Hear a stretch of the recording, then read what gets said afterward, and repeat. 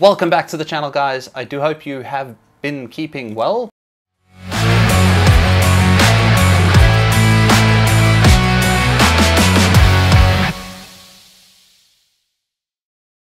Welcome back to the channel, guys. I do hope you've been keeping well. So today we're going to do another unboxing and overview of a product, and that is the MSI Gaming Force Z590. Now, why an unboxing? Unfortunately, I didn't have a chip to review this motherboard with, but I do still think that there's plenty to offer. Second question, why Z590 when there's Z690? Well, it's because it's still relevant for a lot of people that are looking at 11th gen, are looking to upgrade their current Z590s. So we are going to be looking at the design, the specifications, what this board has to offer. Obviously, all in theory.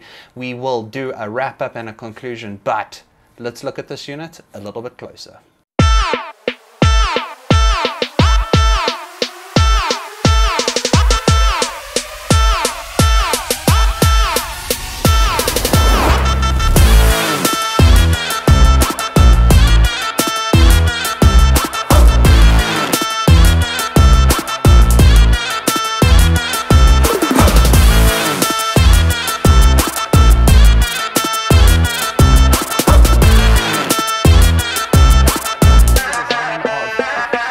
Looking at the design of the board, here it is right here. I just need to pick this up nice and carefully. It is quite a good looking board, and we can see straight up there's quite a bit of cooling. There are 3 heat shields for the NVMEs, which are all Frozor. Then looking at the top, we have got a massive heatsink on the MOSFETs as well as the IOs. So I don't think cooling is going to be too much of an issue for the motherboard itself. Looking more towards the bottom, there is a bit of a design flaw for me, at least. If you look at the CMOS battery, it's actually shaped inwards towards the heatsink, which means that if you do have a failed post, you're not going to be able to quickly get that out. You're actually going to have to remove this entire shield. If they'd rotated it or moved that a little bit out, might have been a bit better. And there is no reset button so that you can't clear the CMOS. So a little bit of a design flaw in my opinion there. We do have an LED indicator towards the top, so we can see what's going wrong or right with the board, and you will be able to see that from your little booklet, or you can look that up online. We do have DDR4 boost, which is pretty cool and also standard with regards to the design of MSI boards. We also have 2 reinforced PCIe Express slots, so that is because this motherboard is capable of running in Crossfire. Overall, it is quite a nice looking board and has everything that you typically look for in a board. Moving on to the actual specs, which kind of falls or overlaps with a bit of the design, but it is an LGA 1200 and a Z590 chipset, which means that it can support up to i9. It does have 4 DIMM slots that supports overclock on 5333 megahertz.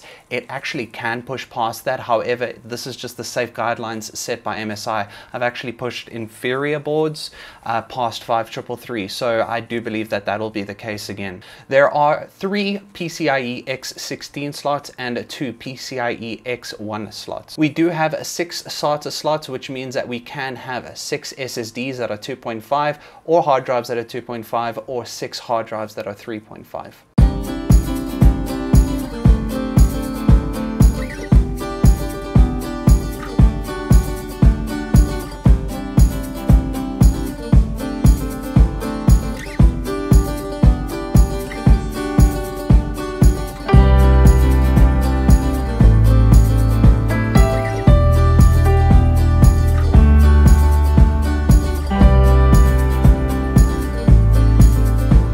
Moving on to the conclusion, let's start off with the retail price. So this retails for about 6,000 Rand or $300 for those buying in US dollars. Now, it's actually a good price for those who are not ready to move on to 12th gen yet, because it is effectively half the price of the Z690 equivalent.